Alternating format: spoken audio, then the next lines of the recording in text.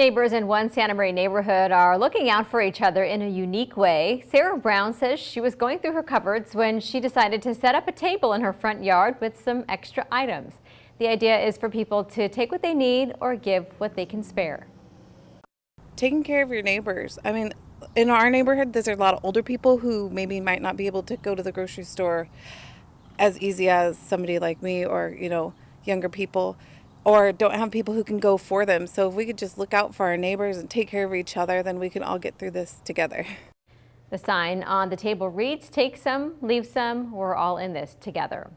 Little free libraries have become more and more popular, and now some owners are turning them into little free pantries.